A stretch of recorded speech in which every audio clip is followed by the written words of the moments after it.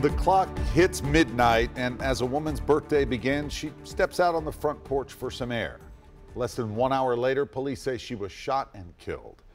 Good evening, I'm Rory Johnston. And I'm Vicki Yates. Letha Hayes was not the intended target, just an innocent bystander. The people who shot her have not been caught. News Channel 5's Kelsey Gibbs is live in the studio. And Kelsey, this is a tremendous loss to her community.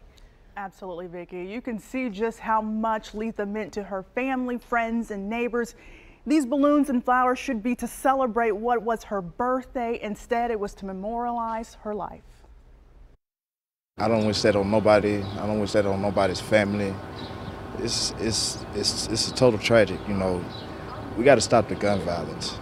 A neighborhood is in mourning after losing one of their own.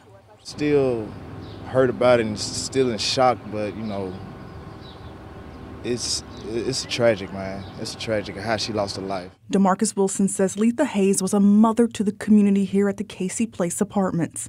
She was always around to offer a good laugh and a friendly hello. Innocent people are dying for no reason, you know, and it's just so crazy. This lady was literally loved.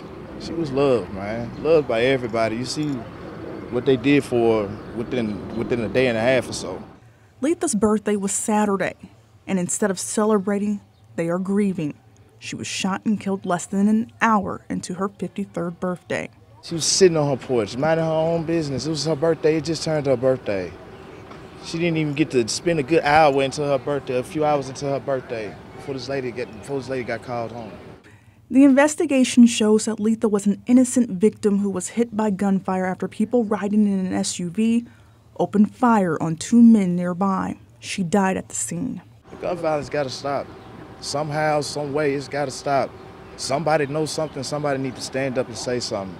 Wilson is calling on the people responsible to come forward. We all got to stand up for something. So somebody knows something. Somebody needs to say something. Because this lady right here, man, just lost her life for nonsense. Nonsense.